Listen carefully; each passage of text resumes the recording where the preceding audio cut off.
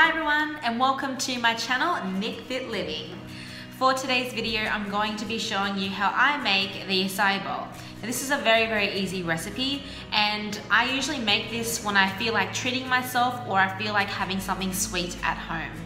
So be sure to subscribe to my channel and share my videos with someone who you know will benefit from watching them.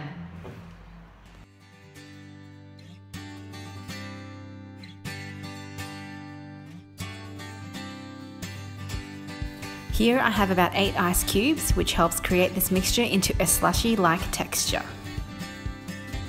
If you are using a large banana, only use half because the taste can overpower everything else.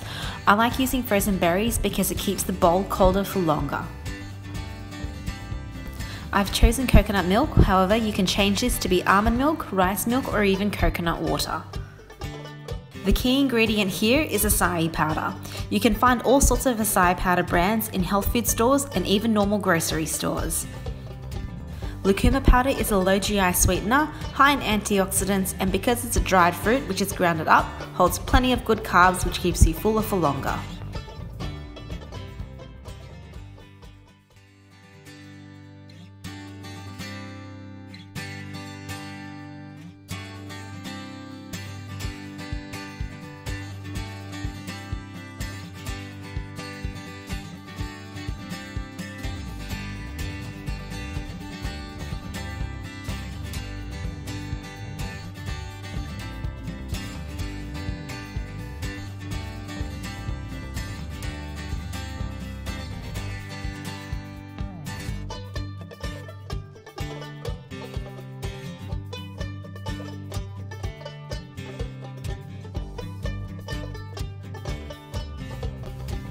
I actually use my kitchen blender, which is pretty much like a NutriBullet, to mix everything together.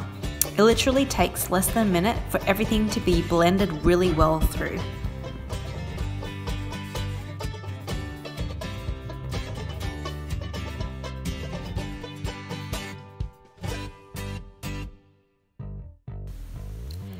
Even though I cook at home more often than eating out, I still find presentation an important key factor to a tasty meal. For my toppings, I usually choose flaxseed meal for added omega-3, which we all know is great food for the brain. Goji berries, which promotes healthy glowing skin, coconut flakes, which is high in good fats, which fuels the body to keep it fuller for longer. Seeds, which is added fibre to improve digestive system, and walnuts for more added omega-3 benefits and simply for a crunchy texture.